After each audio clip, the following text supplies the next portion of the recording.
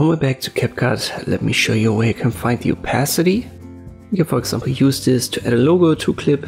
In my case, it's a black logo with a transparent background, a PNG file. I'll put it on top of my video clip and you can see it.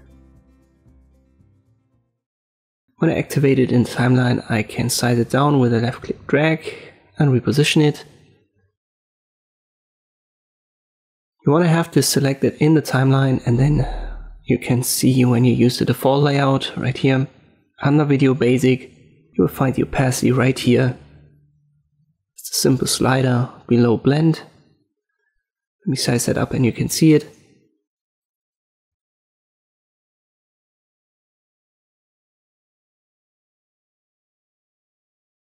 And this opacity value will be added to this entire clip. So if I roll it now, the logo is going to be transparent for the entire duration. I hope this video was helpful. Thank you for watching and I'll see you next time.